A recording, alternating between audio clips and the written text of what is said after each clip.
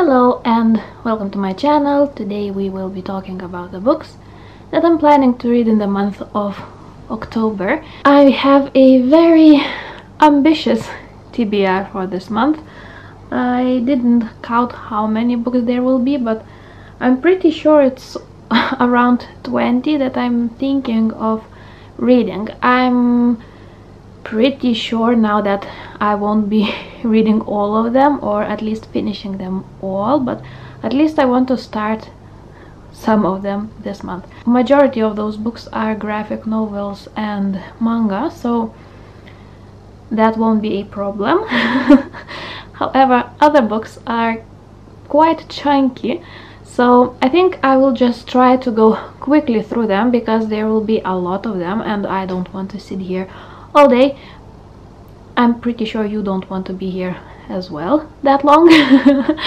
So let's just start with the book that I'm already started last month. It is I'm a Queen by Susan Hastings. It is a Lithuanian edition that I have here called Aš karalienė, and in this book we have a Queen Isabel. She is now, at the moment that I'm reading, she's now wanting to be a queen. However, we start this book with Isabel when she is only, I think, 12 years old, and she's already a pawn in the political games surrounding her. And at that time her country, Spain, is in total disarray, and the king that is ruling that country, her stepbrother, isn't the greatest of kings, and she tries to change that. She wants her country to be great, and I think in the end she will achieve it.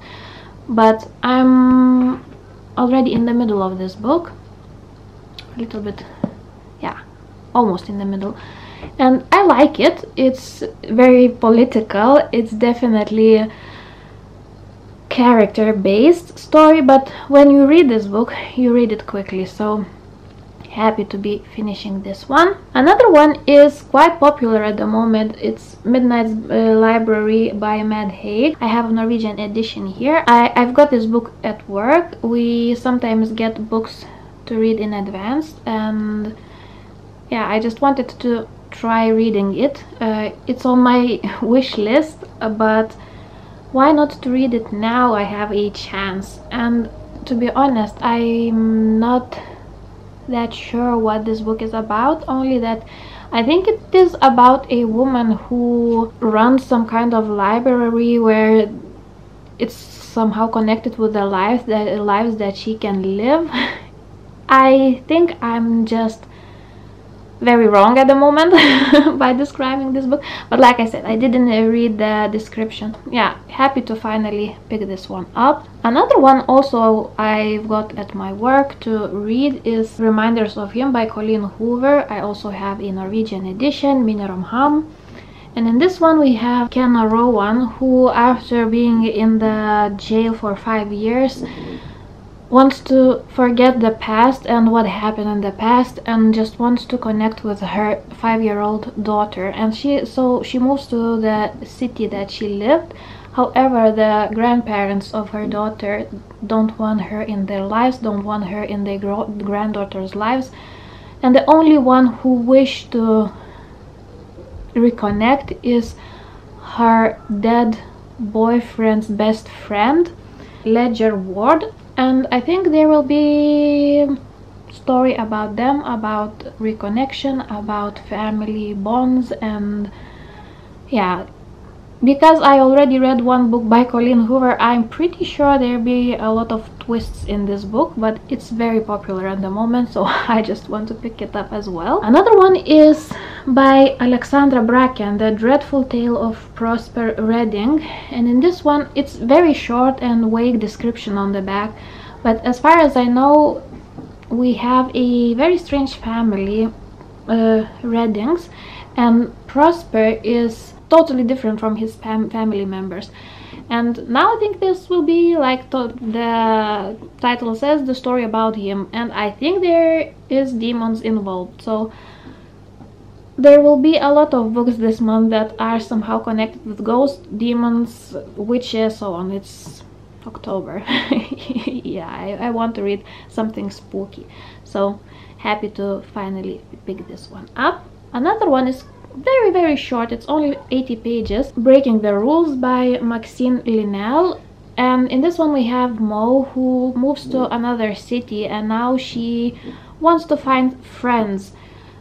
The way she tries to find friends are a little bit questionable, but in the end I think everything turned out well. I'm pretty sure I will read it quite quickly. Also we have Vandre Historier by Peder Skov, and like you can see on the cover, it will be a dark story. It's a short story collection, and I think there will be stories about ghosts, about vampires, about murderers, and so on. So perfect for October. Another one is absolutely gorgeous cover.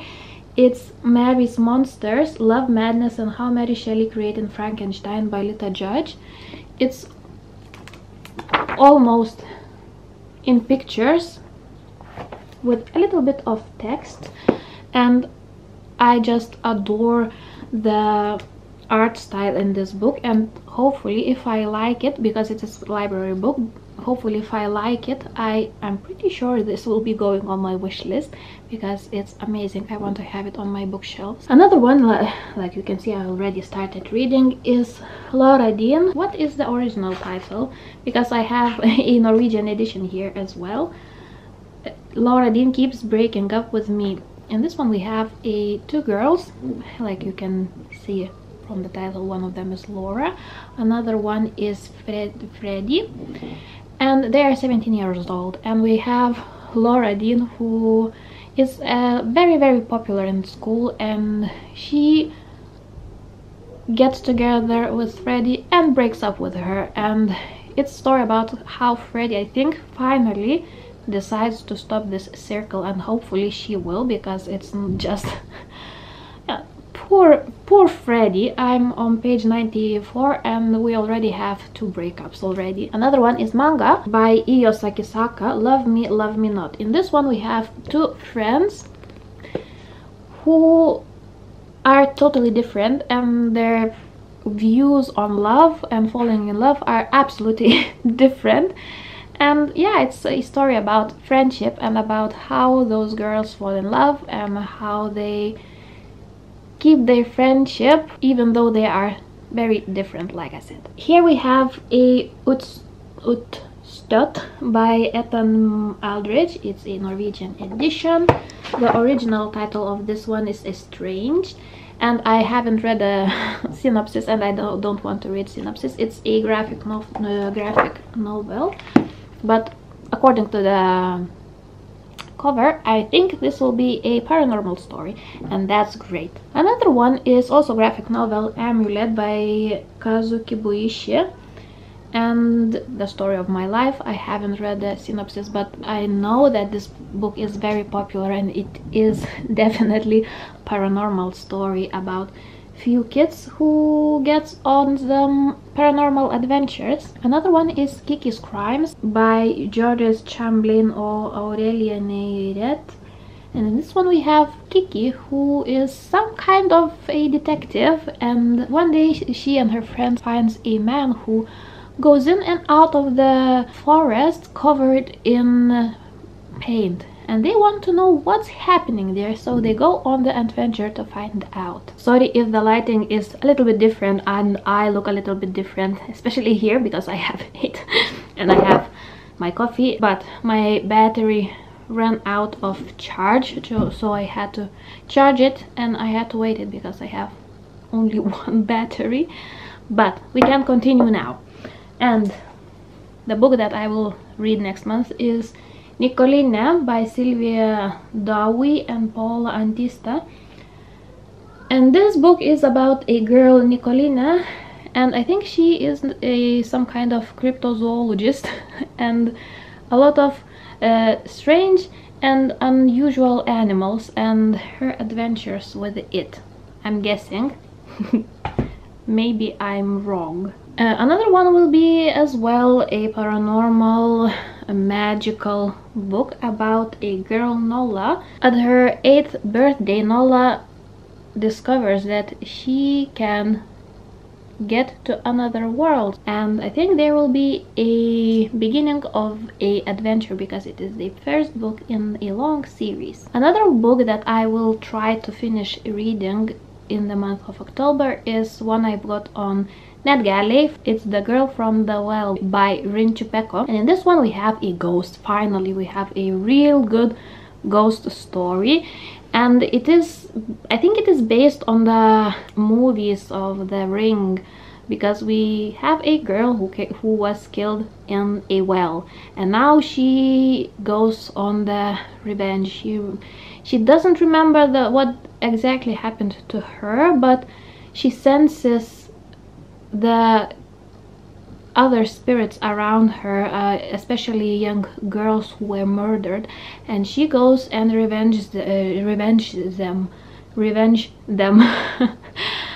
And one day she meets a guy, Tarkin, and he's covered with a very strange tattoos, and he has a dark entity that follows him, and now she wants to save him. So yeah, we have ghosts, we have family relationships in this book, and so on and so on, and I'm almost in the middle of this book and I really like it, so hopefully I won't change my mind at the end. Another one is by Lucinda Riley, The Girl on the Cliff. This one I think it will be very loose magical realism book, because we have a very mysterious girl Aurora, who claims that she can see her dead mother, and she can see a little bit into the future, what will happen. At least she somehow senses it.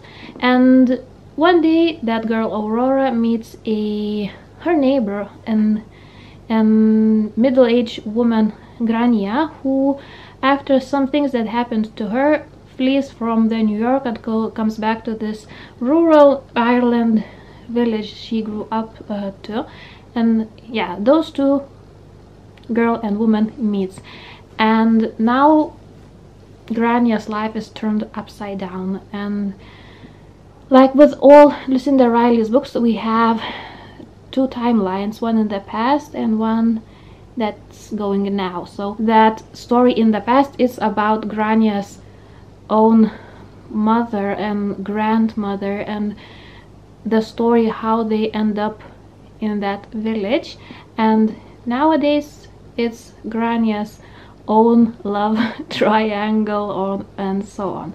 So it's very interesting. It's a page turner, it's very cozy, and I also reading this book at the moment, so I can say that it's very cozy, however very sad very sad book, but it's Lucinda Riley, you can expect that from her. So yeah, very happy to finish this one. Another one that I will be listening this time on audio is The Hollow Places by T. Kingfisher, and this book was chosen on our book club, Mooney's book club, that is created by G from the book roast. And I don't know anything about this book to be honest, but because it's our book club pick, I will definitely read it. And I think it will be about a woman who finds a portal at her uncle's strange museum, and now she can travel through to very strange places. So definitely interesting, definitely autumny book, so happy to finally start listening for that one. Another one is thriller this time, and this book is one of the oldest that I have on my bookshelves, and I have a challenge for myself each month to read one of the oldest books that I have, and if I don't read that book until the end of this year, I will be donating it, because they have been at my house for way too long without picking this one up.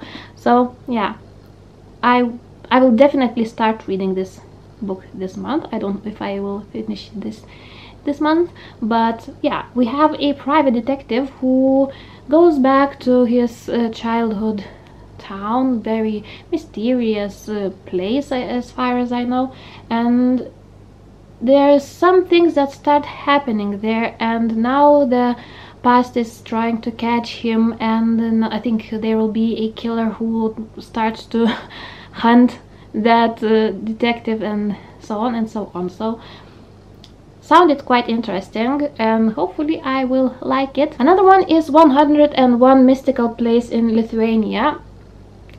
There's no description about this book. The title says this all, that it's about some strange places, some mysterious places in Lithuania. So I have to read this because I already have it, I think, for 2 years now, so it's definitely time to pick this one up. Another one is also very popular in the book community. It's Ninth House by Leigh Bardugo, and in this one we have Galaxy, who gets into Yale, and she's not a typical Yale girl as far as I understand, but now she is trusted to monitor Yale secret societies, and so happens that there starts to appear some bodies in the Yale, and she is the only one who is interested enough to find out what's happening. And I think there will be necromancy and there will be magic maybe involved, and I'm very happy to finally start reading this one. Another one is a Norwegian author, Bjørn Ausland, who wrote The Mørke Hjerte, or The Dark Heart, and this is graphic novel as well.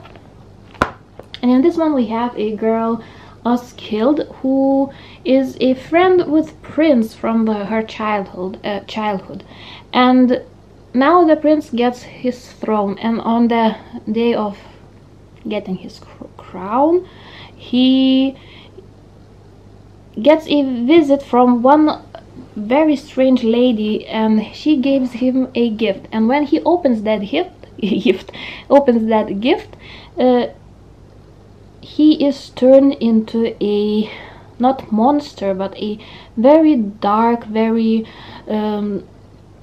unfriendly person. And now it's as Oskild's turn to find the help and try to cure her friend from this disease of darkness. Another one is very beautiful book that I have, is a classic story by Nikolai Gogol, Bobas. It's in Lithuanian, or I don't know how it's called in English. I think it would be something like The Monster or something like that. No, not monster, but ghoul or ghost. So yeah, it's a short story collection of Nikolai Gogol and his very strange and mysterious stories. And the last one that I will try to at least start reading this month is the second book in the series by Keri Maniscalco, and this one is Hunting Prince Dracula. And in this one we have, what's her name?